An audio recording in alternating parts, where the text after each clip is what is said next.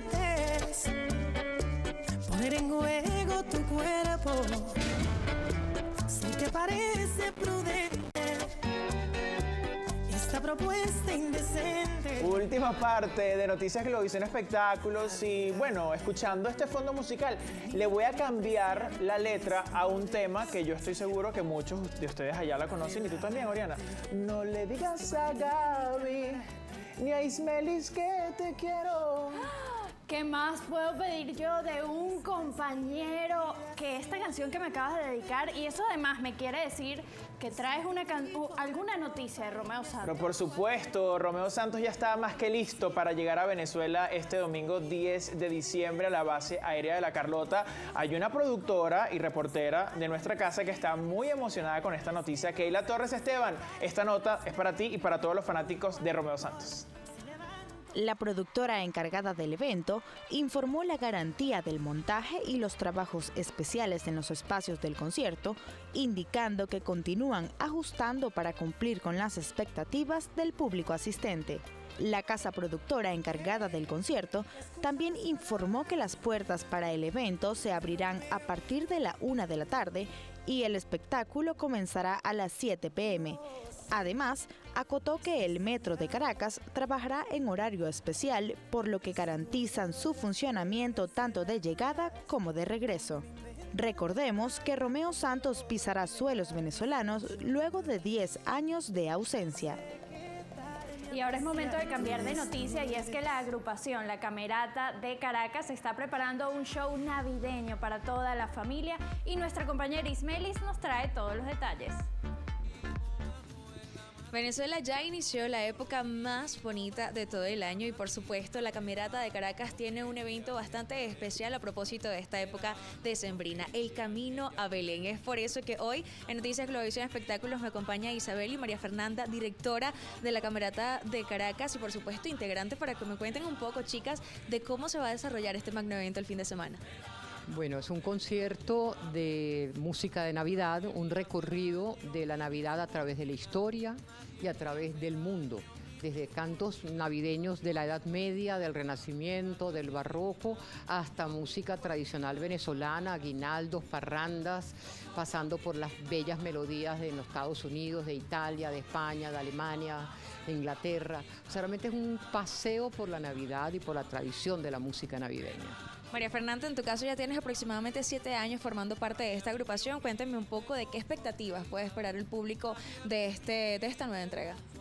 Bueno, el público caraqueño conoce por tradición el trabajo de la Camerata de Caracas y bueno, en este espectáculo, como siempre, nada es al azar, es un espectáculo que está muy bien hilado de la mano de la maestra Isabel Palacios.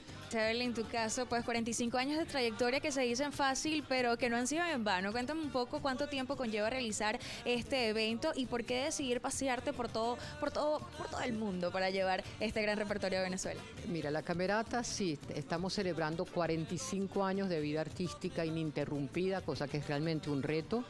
Y este año ha sido un año de celebración desde que lo abrimos hasta que lo cerramos. Desde enero hasta diciembre hemos estado muy conscientes de lo que es tener 45 años de trabajo, amando profundamente una profesión y dedicados a darla a conocer.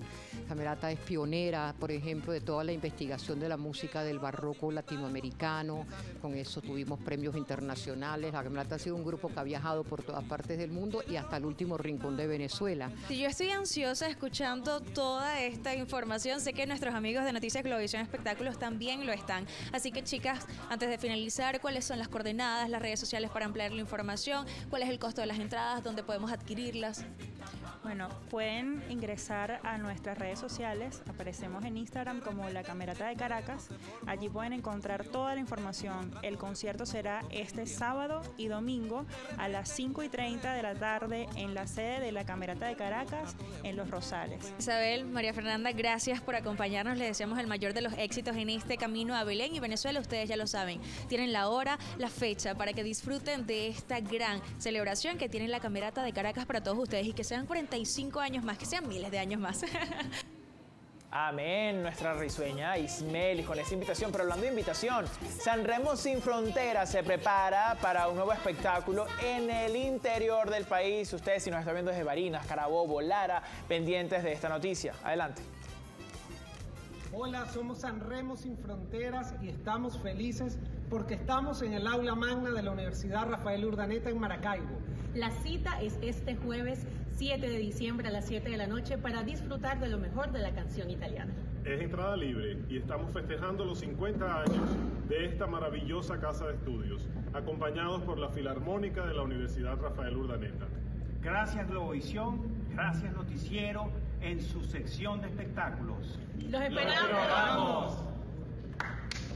Me encanta, Ronald. Este programa ha estado lleno de buenas noticias, de entretenimiento variado de todos los temas y hasta con invitación y además sorteo para todo el público. Y yo cantando. También, por si así se les había olvidado la melodiosa voz de Ronald Zanoja, quien nos sorprendió hoy a propósito del concierto de Romeo Santos. 8 de la noche, momento de cerrar el telón. Gracias por acompañarnos. @Globovisión, @espectáculos_GB, @OrianaPablos, @Ronald Zanoja. Será hasta la próxima. Nos vemos nosotros en La Estelar. Cuídense mucho.